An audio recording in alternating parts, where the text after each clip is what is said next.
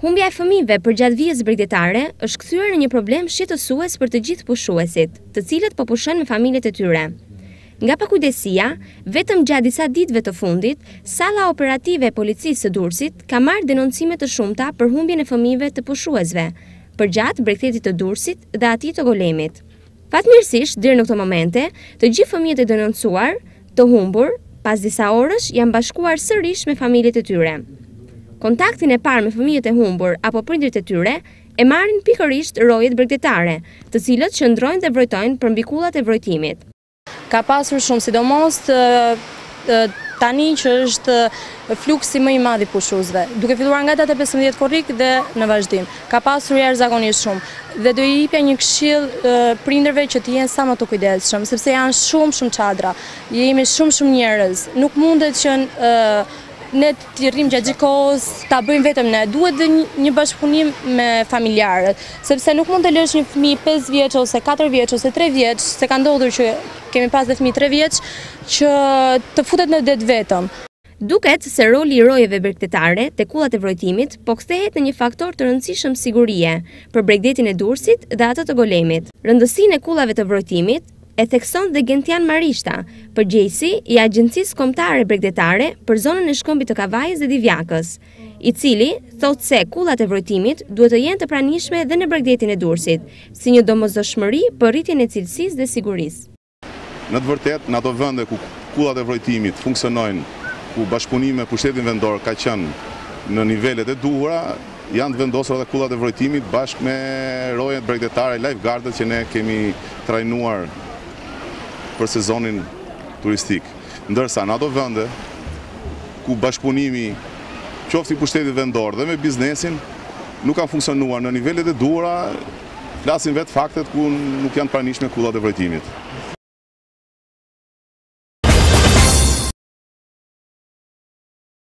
Këtë sezon turistik, bregdeti i Durrësit dhe ai i Golemit po përballet me mungesën e pushuesve tradicional, që janë ata të Malit të Zi, Maqedonisë dhe Kosovës. Operatorët turistik, të cilët ushtrojnë aktivitetin e tyre përgjatë vijës bregdetare, tregojnë se këtë vit thuajse gjysma e pushuesve tradicional e kanë braktisur Durrësin. Teksa ndodhen në kulmin e sezonit turistik, me sy të lirë mund të shohësh për një perimetër shumë të gjatë çadra të mbyllura dhe shazone të boshatisura. Pushuesit nga Kosova dhe Maqedonia shprehen se janë të kënaqur me kushtet që kanë gjetur dhe u bë thirrje bashkëkombësave të tyre të frekuentojnë bregdetin e Durrësit dhe të Golemit, të cilët konsiderohen perlat e Adriatikut. Që 3 vitet e fundit i kaloj pushimet këtu në Shqipëri. Jam i kënaqur, temperaturat e mira, zalli më pëlqen, nuk ka frymë, edhe shumë mirë kaloj. Çmimet janë për neve nga diaspora që vina janë nivel, kalojnë bukur. Edhe ju kishna lutë gjithë bashkëpunëtorëve të mi që t'i kalojnë pushimet në Shqipëri. Na jena shumë të lumtur, edhe jena të kënaqur që Durrësi si vjeto shumë i pastër, i mirë, me temperaturë, ujë i mirë, 25 gradë, 26, çmimet janë me nivo, dvolit shumë të mirë, shka se kime as Maqedonia, as në Kosovë, jena të kënaqur, jena të lumtur. Qyteti Durrësit është shumë i bukur, por rinim ramje me dalë. Po, kisha 3 vjeç se unë jetoj në Itali, edhe kur ishe para 3 vjeç, nuk ishe kaq bukur me fjalë si është e vit. Edhe bë përshtypje shumë se ka shumë pastërti, ka qetësi, ujti është i pastër, janë kushte më të mira këtë vit. Edhe them se mund të shohin gjithë me fjalë të bukurie këtu edhe mund të vinë të bëjnë pushime. Teksa pushuesit kosovarët dhe maqedonasit u bë thirrje bashkëkombësave të tyre për të frekuentuar bregdetin e Durrësit dhe të Golemit dhe t'i lënë shpenzimet e tyre këtu. Situata në drejtim të infrastrukturës lë për të dëshiruar, ndërkohë që plazhi i Golemit të jep përshtypjen e një plazhi elitar. E kundërta ndodh me bregdetin e Durrësit që nis nga ura e Dajlanit e deri tek përroji i Agajit.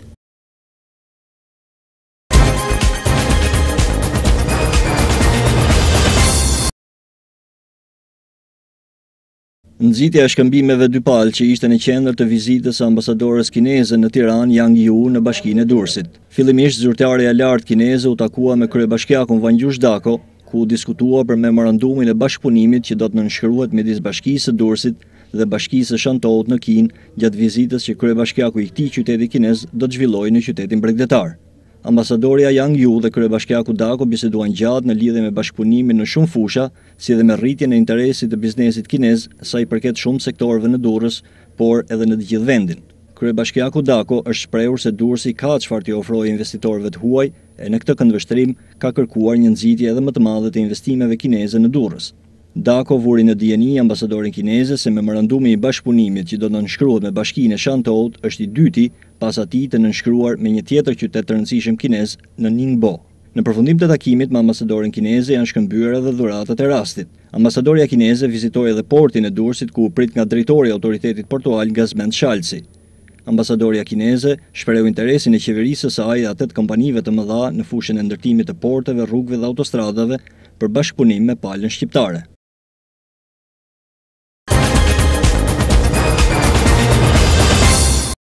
Objektivi final i kësaj betejë që do të fillojmë në çdo qytet, në çdo rrugë, në çdo aktivitet tregtar kundër informalitetit, është që të ulim taksat.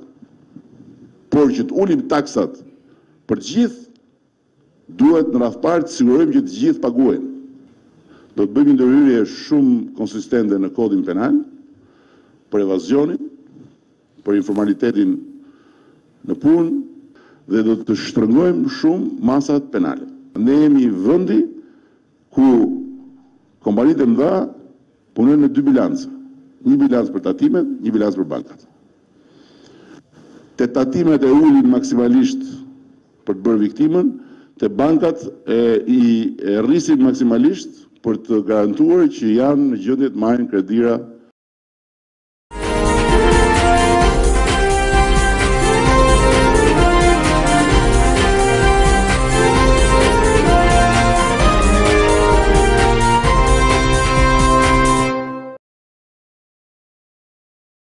I gjendur për një vizitë private në Gjermani, kryetari i Partisë Demokratike Mat Alfreda Mecenaj ka parë nga afër azil kërkuesve shqiptar atje. Nisur nga të dhënat dhe faktet e grumbulluara, Mecenaj bën apel për të gjithë matjanët që mos të sakrifikojnë për t'ikur në azil në Gjermani, duke rënë pre trafikantëve, të cilët pasurohen duke zhvatur njerëzit e thjeshtë. Mecenaj nga ana tjetër fajson qeverinë shqiptare, e cila sipas tij nuk ju lejoi asnjë mundësi jetesësh qytetarëve të saj, duke detyruar ata të marrin rrugën e emigrimit drejt Gjermanisë. Si kryetari Partisë Demokratike të Matit, që në fillim të i prononcim dhe dëshiroj të bëja thirrje të gjithë qytetarëve matjan, po jo vetëm të qytetarëve të qarkut Dibrës, të cilët në këtë periudhë të 3 muaj përfshin një largim masiv nga shtëpitë e tyre, duke braktisur pronat, shtëpitë, pasurinë e tyre, lëviz drejtim Gjermanisë, duke lënë pre trafikantëve, të cilët kërkojnë nxjerrin përfitim nga kjo lëvizje e njerëzve. Rrethi i Matit është nga rrethet të cila është harruar me investime me mbështetje nga qeveria shqiptare në kryeministri Rama. Në këto kushte qytetarët të shpruar, pa shpresë, shikojnë si vetëm alternativë dhe mundësi largimi nga vendi i tyre në drejtim të Gjermanisë. Ku edhe nga çfarë pas apo kthyer nga një udhtim në Gjermani, vura re se qytetarët shqiptarë nuk është se kanë ato kushte të cilat premtohen. Kanë vështirësi, vetë shteti gjerman ka vështirësi për të menaxhuar emigrantët që vënë. Në këto kushte kalojnë në vështirësi si qytetarë shqiptarë, si shoqëria dhe shteti gjerman. Ndaj unë herë do të shfrytëzoj këtë intervistë, ju falenderoj dhe ju për mundësinë që më prononcojnë publikisht, të bëj thirrje çdo qytetari të Matit, çdo matjan, po dhe qytetarëve të qarkut Dibrës, të jenë të vëmendshëm kujdesshëm, të respektojnë rregullat e lëvizjes lirë dhe të mos binë pre e trafikut dhe trafikantëve të cilët kanë qëllim përfitimi nga lëvizja e qytetarëve të qarkut dhe të rrethit tonë. Po t'i referohemi patjetër ambasadorit gjerman, në Tiranë po t'i referohemi vizitës kancelares Merkel, kuptimi është shumë i qartë, të gjithë do kthehen në vend të origjinës. Sipas kryetarit të Partisë Demokratike Mat Alfreda Mecenaj, qytetarët shqiptarë që kanë kërkuar azil ekonomik në vitin e fundit në Gjermani i kanë pothuajse zero mundësitë për ta përfituar atë. Ndonë se fillim jave, plazhi i Shëngjinit vijon të njohë një frekuentueshmëri të lartë. Pushues nga qytetet të ndryshme kanë zgjedhur Shëngjinin si destinacionin e tyre turistik për vetë vlerat e këtij bregdeti. Pushuesit shprehen se kanë zgjedhur Shëngjinin për shkak të vlerave që ka, por edhe nga sugjerimet e miqve të tyre apo edhe nga reklama televizive. ndërsa disa prej tyre vinë këtu çdo vit. Në Shëngjin e kemi qenë është plazh i mirë, plazh i pastër, i rregullt, pa rrumuj, pa kur gjë. Është veni jonë çdo vit. Atëra na vim. Ja bërë shumë reklam televizor, thanë që është plazh i bukur, është i pastër. Na pëlqen plazhi, na pëlqen mirë. Edhe mikpritja mirë. Mirë shumë. Mirë, bukur. Çfarë ju pëlqen më shumë këtu? Të gjitha. Me orë pej Slovenie, të pesemi, për pushime kemi zgjedhur këtu. Hera parë është. Do vini sërish? Besoj si po. Ndërkohë ata nxjerrin e pa edhe disa problematika që i kanë konstatuar gjatë qëndrimit në këtë zonë.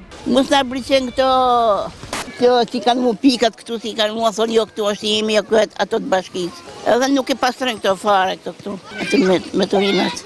Shumë përgjithësi, mirë, për këto nuk zbatojnë këto. Këtu lezon plazh publik, në fakt është mbush gjithë shazllone, kështu është privatizu duket edhe plazhi. Duhet pak më shumë rregull, më që dhe tjerë të ndjenë të lirë, dhe tjerë si gjithve. Shëngjini vizitohet çdo vit nga mijëra turistë nga vende të ndryshme të botës, por vizitorët me besnik përveç atyre vendas janë kosovarët, të cilët i kalojnë pushimet e tyre në Bregdetin shqiptar dhe veçanërisht në Shëngjina Potale.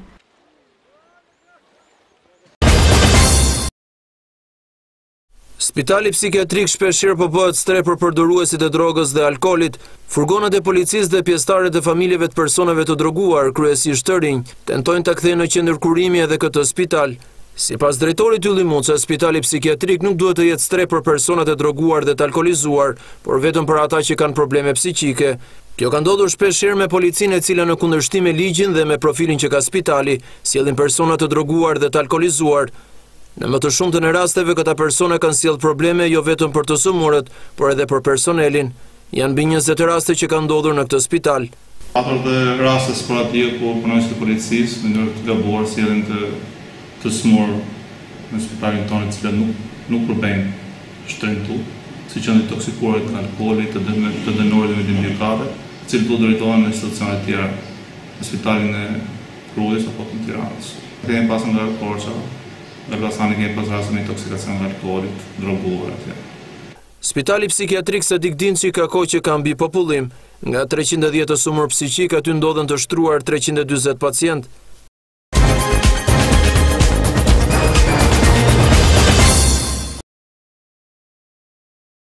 Dy universitetet e qytetit të Barit, Universiteti Aldo Moro dhe Politekniku i Barit, janë rënditur në fund të klasifikimit që një nga mediat më të rëndësishme italiane ka bërë të njohur pak ditë më parë.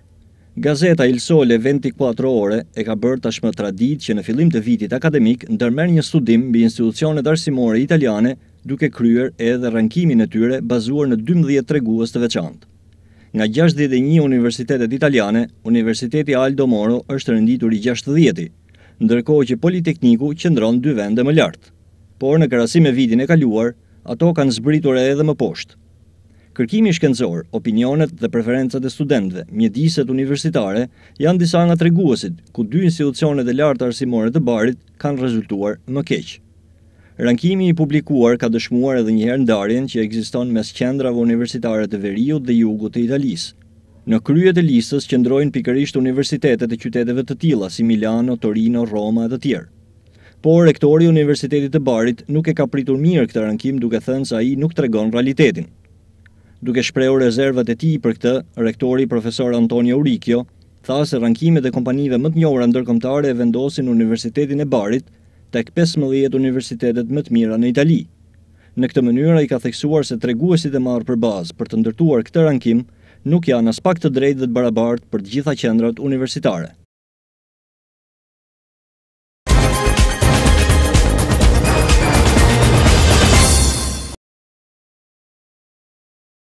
Qeveria greke ka hyrë tani në një fazë shumë të vështirë për shkak të sekreteve që kryeministri Alexis Tsipras kishte mbajtur ndaj drejtuesve të tjerë të partisë së tij Syriza. Tani ka dalë vërteta e plotë e asaj që ndodhi në Bruksel më 13 korrik. Bashkimi Evropian dhe Greqia nuk kishin rënë dakord për planin e masave për financimin dhe shpëtimin e Greqisë, pasi një plan i tillë nuk ekzistonte. Brukseli dhe Athina vetëm sa kishin arritur një marrëveshje për të filluar punën për hartimin e një plani të tillë. Pikërisht për këtë arsye, të vërtetën e plotë të së cilës e dinte vetëm kryeministri Tsipras, Athinësi duhet të pranojë dhe të miratojë kusht pas kushti, pa patur të drejtën e negocimit, sepse në fakt për këtë kishte rënë dakord, që do të ishte dakord me gjithçka që Bashkimi Evropian do t'i kërkonte në të ardhmen. Kjo ishte edhe arsyeja themelore pse Yanis Varoufakis kishte dhënë dorëheqjen nga posti i ministrit të financave. Tani Syriza është përfshirë nga një rebelim i vërtet i drejtuesve të saj, duke bërë që ardhmja e qeverisë të vihet në dyshim.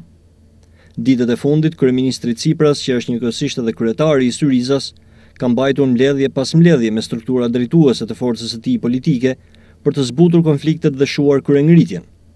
Sipas mediave greke, Tsipras ka shkuar deri atje sa ka kërcënuar partinë e tij se do të shpallë zgjedhjet e parakohshme, gjë që mund sillte humbjen e pushtetit nga Syriza.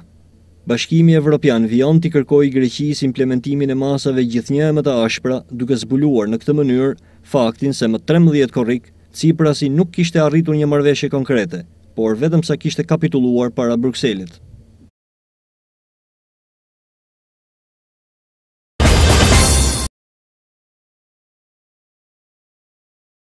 Pjesët e gjetura në ishullin francez Lajmeve në afërsi të Madagaskarit nuk ka dyshim që janë të një avioni Boeing 777.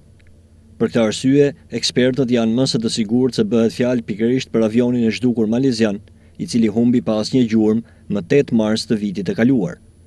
Avioni i kompanisë ajrore maleziane Malaysia Airlines ishte nisur nga Kuala Lumpuri në drejtim të Pekinit në Kinë. Por afro një orë pas nisjes për fluturim, avioni humbi çdo kontakt me tokën për të mos u gjetur më kurrë. Hetimet treguan se një radar i forcave të armatosura maleziane e kishte diktuar avionin duke fluturuar mbi detin Andaman, në një pozicion disi larg itinerarit të fluturimit. Një operacion i gjerë kërkimi nisi në afërsitë e Tajlandës dhe në detin e Kinës jugore. Të tjera hetime treguan se avioni mund të ishte rrëzuar në jug të Oqeanit Indian, diku në perëndim të Australisë. Për muaj me radhë, kërkimet u përqendruan pikërisht në këto ujëra, por pa rezultat. Ndërkohë tani, pas më shumë se 16 muajsh nga zhdukja, të parat gjeti të qendësishme të avionit u gjendën në bregdetin e një ishulli francez në anën tjetër të Oqeanit Indian. Ekspertët, duke marrë parasysh rrymat detare, shpejtësinë e tyre, si dhe hipotezën se avioni është rrëzuar në perëndim të Australisë, ishulli francez afër Madagaskarit do të ishte pikërisht vendi ku mbetjet do të ishin shtyrë nga deti. Drejt ishullit janë nisur grupe të ndryshme ekspertësh për të studiuar pjesët e zbuluara dhe përcaktuar nëse në të vërtetë i përkasin avionit malezian. Avioni, i cili humbi më 8 mars të vitit të kaluar, kishte në bord 227 pasagjerë dhe një ekipazh prej 12 personash.